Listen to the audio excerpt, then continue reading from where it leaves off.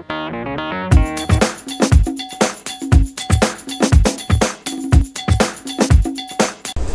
the quarter, we made 393 million profit for the third quarter, and our YTD figure is at 302 million for the 9 months. That's what we have achieved. In terms of indicators, our NPA, net NPA after provisioning is down to 12%, where we started the year at 15%. And also during the third quarter, we got an upgrade from Fitch, where we are at A- now. That's all because of our NPAs coming down, our loan book getting cleaned up, and also the various restructuring and all that which happened. And also the 9 months results includes 700 million which we have paid for actually staff being through the VRS. So the results should also actually factor that in when staff you compare. Number? There were 300 staff which took the VRS, and the staff cost was about 700 million. So that too needs to be factored in when you actually look at a comparison of our results.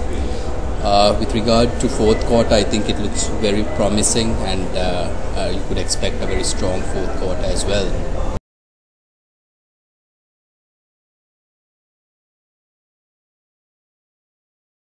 Yeah, I mean, for the year we grew our loan book by about 10 billion, so that was a growth in our loan book.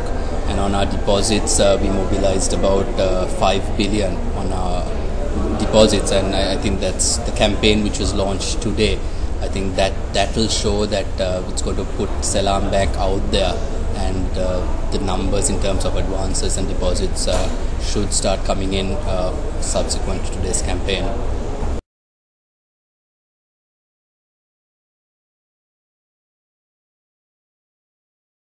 The main income it's from our loan book. We have a large loan book which is quite big and mature, so that's where the revenue is coming from. And we have quite a significant portfolio in treasury bills, and again on non-interest income, fee-based assets, fee-based services.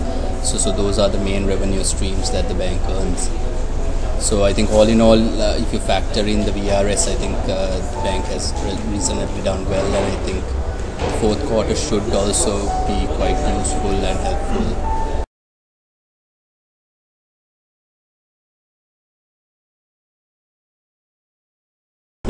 We actually gave a 0.5%. We increased our deposit rates, so which means that today you would see new rates for the Seylan deposits. That was part of the campaign. So our deposits would be very competitive and would be there. So we'll see very attractive rates, and that's part of the thing. So that's what we are going with this campaign.